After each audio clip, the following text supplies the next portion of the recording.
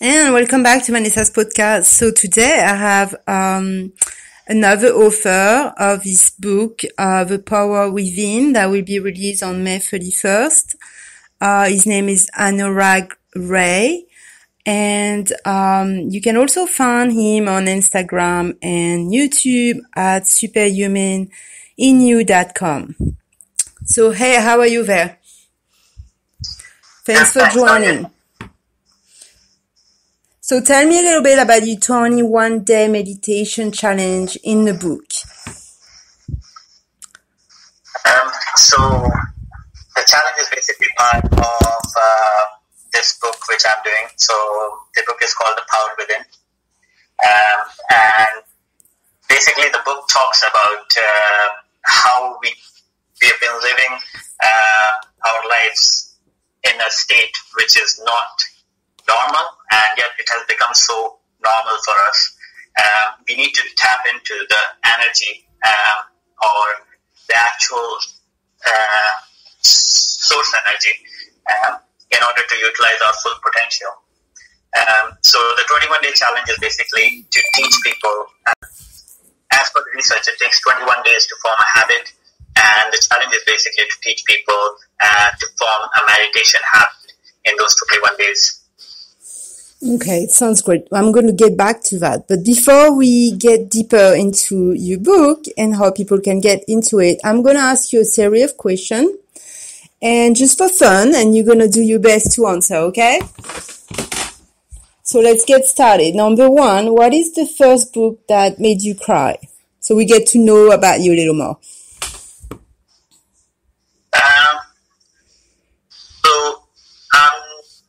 I'm not a kind of person who cries very easily, but one of the stories which made me emotional was there's a book called You Can Win by Shiv Khera, and I was reading a story in that book where it explains about a guy who a balloon man basically. He was on a beach, and every time his sails would go down, he would release a balloon, and children around would see the balloon and come and buy it. Oh, that's so sweet. After some time, a black kid was observing him for some time, and then he came up to the guy and he pointed up to the black balloon and said, "If you left that black balloon, would that fly too?"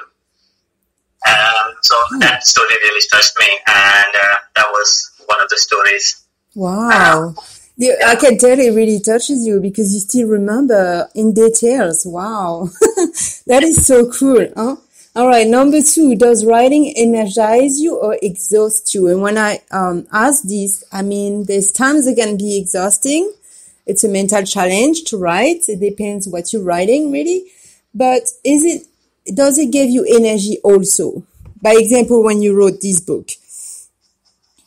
So I started writing. So originally when I started writing, it was not for the book. I just thought I would start writing my thoughts because it took me to a different place. And I found writing very therapeutic. So I started writing like that. And then after that, some people said that it was really good and I should make a book. So yes, it is. I enjoy writing, and it does not exhaust me. I actually feel I'm in a different energy level when I'm writing. Oh wow! Yeah. So basically, the meditation and the part where you teach others to relax was always there with you, and you were so into it that people were like, "Oh, you have to share with others." That is true. Yeah. So I've been practicing meditation for about 10 years now. And I've seen lots of ups and downs during that time. But for some reason, I was always happy from inside, even though the world around me was changing rapidly. Yeah. Okay, number three, does a big ego helps or hurts writer? Does having a big ego helps or hurts writers? So I think having a big ego will hurt not just writers but anyone. Because what happens is when you have a big ego, you stop learning. And when you stop learning, you stop growing. And which is not good for anyone, basically. That's totally true. You're right. You kind of froze And a lot of people don't realize, they think they keep learning and they keep going places. You can grow and go to all these places, but if your ego is not in check and it's frozen, you're not actually absorbing any new information because you're too obsessed about your self-image, Anyway. Number 4, have you ever had a writer's block when you wrote this book, where you felt stuck? Yes. So I have been very busy in the last 1 year while I was also writing this book. So I changed career. I started 3 businesses, and plus I've also got a 5-year-old who keeps me busy. So one of the challenges for me was especially if you're writing a self-help book, I feel it's the energy more than the words which affects people for your book. So I just want to be in the right state of mind when I'm writing, and that's why it took me over a year to write, because I always prefer writing when I'm calm. I've just finished my meditation in the mornings. So yeah, I totally understand, because you have to be in a good headspace to be able to reflect, how you're feeling, and for the reader to, get that vibe too. It's really important too. So yeah, I 100% agree. So the number 5 question: if you could tell yourself as a young boy that you could write about anything and they will sell by millions, what would it be? So I would, if I got a chance to go back in time and speak to my younger self, I would advise myself to start writing about the lessons I'm learning every day in life, because I believe life is the best teacher, and we don't realize how much we learn every day if we keep on noting everything. I think that would make a great book. Yeah, sounds like a really good one. Okay, and the last one, tell me more about your book, and then let's read a few lines of it. So I talked about it a bit, when we started the call. So the power within is basically what it is. I've been practicing meditation for 10 years, but the real results only started showing in last 2 years. Before that, I was just like most people who were just trying to meditate, but some of these people try for some days and then give up. The reason is because the way we are meditating just now, we are following the guidelines which were made for the monks, by the monks. Mm-hmm. And in today's world, we are nowhere near monks. We don't have that peace. We cannot go on a mountain and seclude ourselves to meditate. Yeah, we wish we could, yeah. So we have cell-phone ringing, we have kids to look after, we have a job to attend to, so it's totally different environment. And that's what gave me an idea to write this book, because we need a new form of meditation, something which is more accustomed to today's society. So show me an example of, tell me an example of what's your ideal way for somebody in a civilization to meditate and they really don't know how. Okay, so I would say, first of all, that there's a big misconception among people that you need to be thoughtless in order to meditate. So the first thing I would say is start with something like a breathing technique or visualization, where you visualize or feel. It also depends on what kind of person you are. Some people are good at visualizing, some people are good at feeling. So they are good at visualizing. You can imagine energy flowing through your body by taking attention into different parts of the body or even around your body. And if you're a better feeler, then you can feel your breath, feel the sensations in your body. So the first step would be just to observe rather than to control. Yeah, that's a really good one. Just to be able to just look around and just, kind of try to zone out. For some people, I know it's really hard, and they just can't get off of the worries. So they can't seem to relax at all. So it's hard for them to just have a blank mind. So what would you suggest for that? So can you repeat that again? Sorry, for what kind of people? Like the people just can't stop worrying so much, and they just can't empty their mind, basically. So they're finding hard to control the mind. They're just thinking too much. Yeah. Is that right? Yeah. So I would suggest to them, the most important thing is to build a ritual. So as long as they have to, because meditation is something which you won't see result overnight. It's like, I like to give the example of a bamboo tree.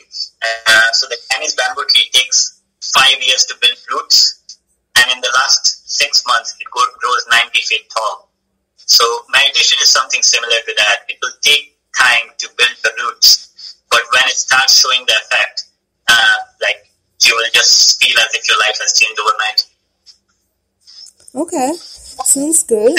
If you want to read, go ahead and read a sample. Yeah.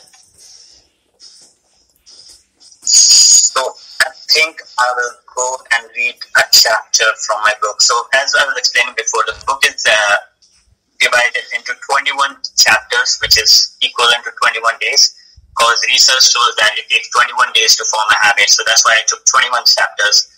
Each chapter is got like me talking about the concept and or the technique, and then a meditation, a guided meditation after that, and then an action which they can take for that day. So that's how it's divided into 21 days. So the section I'm going to read is day 3, and it's called Why Most People Fail to Meditate. So one of the biggest myths about meditation is that you need to get rid of your thoughts. Let me do an experiment with you. I'll give you next 30 seconds to close your eyes and think of a white polar bear. Okay, you can open your eyes now. Now this time, I want you to close your eyes again and think of anything you want, as long as it's not the white polar bear. So you're free to think anything but the white polar bear. Did you think of the white polar bear at least once, maybe more times? If you're like me and many others who have done this experiment, your answer would be yes. The point is, our mind and thoughts behave in a way that more you try to control it, the difficult it gets. The mind by its very nature is designed to think, and therefore it will continue to think. You have to let it be and just observe. Have you ever noticed you can continue to perform your tasks while the mind is busy thinking?